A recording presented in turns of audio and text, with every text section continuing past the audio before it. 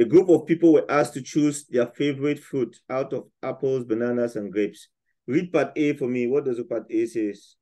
What percentage of people chose grapes as the favorite? What percentage? How do we find percentage? We can find it by because we know the the internal angle of a circle is 360 degrees. So we have to find out all the angles and they should add up to 360 degrees. So we Okay. already have 100 degrees and there's a little square there, which means it's going to be 90 degrees. So we add 109, that's 190, and 360 divided by 190 equals 170.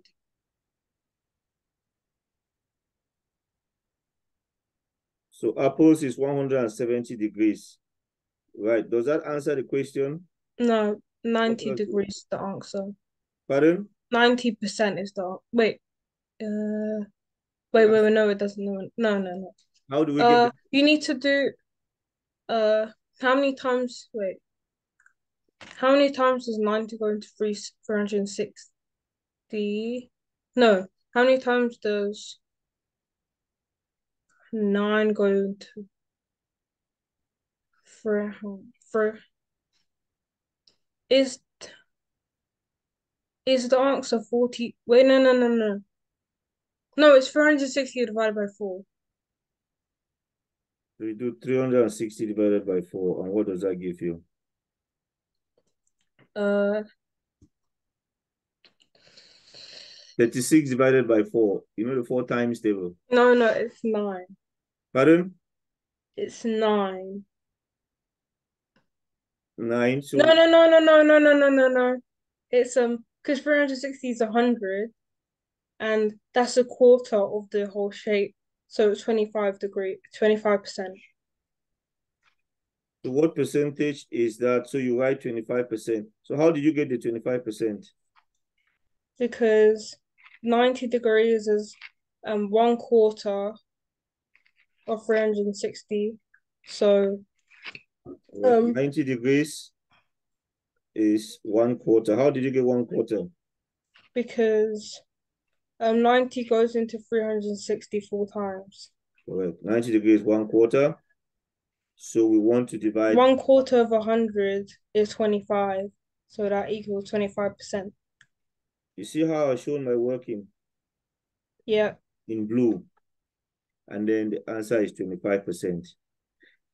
Another way, you just do it without, if you were not showing any of this working, I will put a bright line. Let's pick a bright color, which would, I'll put this line like that, put this line like that. It divides it into 4. And I take that 4 now.